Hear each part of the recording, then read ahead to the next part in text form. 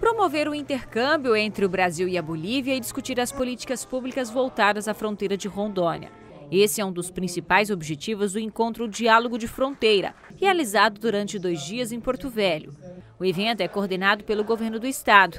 Na pauta estão as áreas da educação, comércio, meio ambiente, agronegócio e segurança pública. O objetivo é trazer esclarecimento para toda a sociedade, para todo o estado de Rondônia, de todos os eventos que vão ser falados aqui hoje, principalmente a faixa de fronteira, por nossos vizinhos, principalmente hoje que está aqui, inclusive representante o cônsul da Bolívia, para que a gente faça uma integração Brasil-Bolívia. Com relação à fronteira, nós temos, sabe que o estado de Rondônia tem mais de 1.200 quilômetros de fronteira.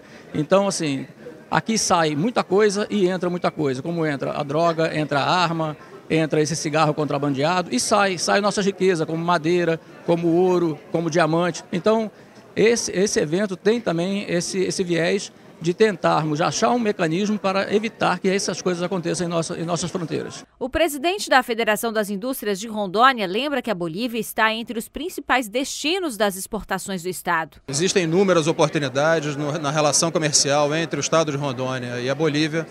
Bolívia que historicamente tem sido o 6º, 7º principal destino das nossas exportações e se considerarmos ainda as exportações precárias, esse número cresce muito.